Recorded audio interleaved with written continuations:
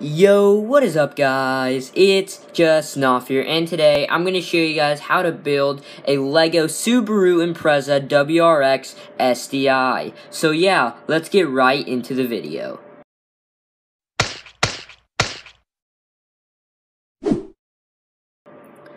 Now, as I said, this is pretty much the 2004 Impreza WRX STI that Subaru made, pretty much recreated in Lego. And off the bat, I really love how this creation came out.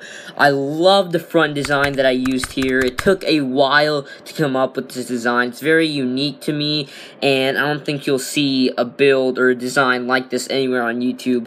I really love that. And let's start out with the rear. The rear is okay. It's really hard to get those WRX lights in here, so I just used two 1x1 plates, one clear, one trans red, to kind of get that light detail. I have a gray 1x1 plate right here and a red stud right there, mainly because those are supposed to kind of show the badges. So I think this is the STI badge, and it's supposed to represent the WRX badge that it has on the back where the trunk opens. But moving down here, of course, we have the license plate section, and then the exhaust right here. It's actually a singular exhaust, but I cannot come up with the design to have just like a one exhaust port, so I have to use the binoculars here, which of course has where it's supposed to resemble two exhaust ports, but it was hard to do one exhaust port. I cannot come up with the design, so we can just say that this one is modded. You know, they did a little bit of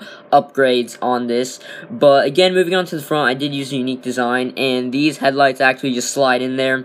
They just kind of fit in through the plates and stuff, and it's actually offset a little bit, kind of. I don't know why this happened. I think it's that 1x1 headlight brick right there, but the light, this 2x4 tile is kind of offset. It's not really lined up with these two 1x1s right here. And speaking of the 1x1s, this one is actually light gray, mainly because I don't have a 1x1 clear tile, so just letting you guys know. And yeah, these fenders are yellow, mainly because I only have two black fenders, this Lego City style fenders in black, so I had to use yellow for this side, but it's okay because that's not really the side I'll be showing you guys.